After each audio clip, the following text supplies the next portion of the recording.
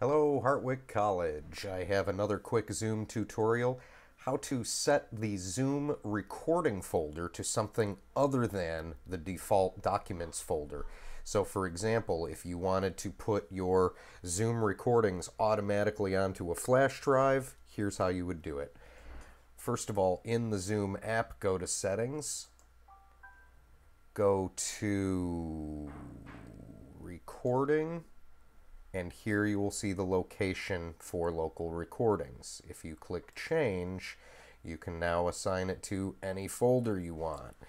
So I will plug in a flash drive, give it a second, and boom, it shows up. There is my new flash drive. There is the video folder I would like to save this Zoom session on. Click OK, and that is now the default location for recording.